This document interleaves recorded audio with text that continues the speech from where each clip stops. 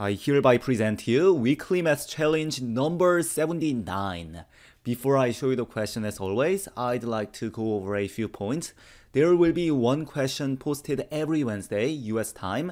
I encourage you to comment your answer below along with an explanation, keeping in mind that only unedited non-reply comments will be accepted. Up to the first 10 people to correctly answer the question will be recognized in the next video as shown.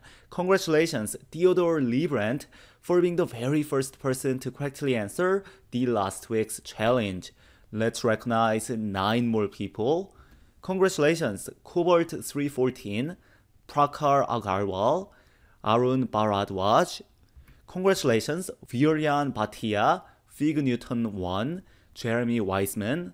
Congratulations, fmakofmako, Aswini Banerjee, and last but not least, Mahesh Kumar.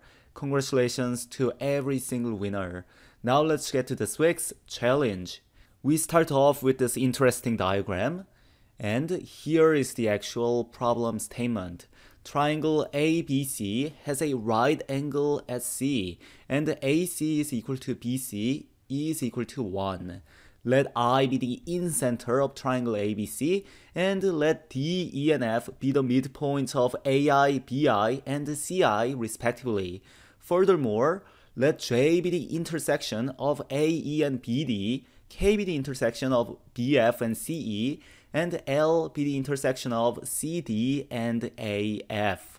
Find the area of a hexagon DJEKFL, which is shaded in the diagram, and please write your answer in the form A divided by B, where A and B are positive integers and the greatest common divisor of A and B is 1. So the fraction is irreducible.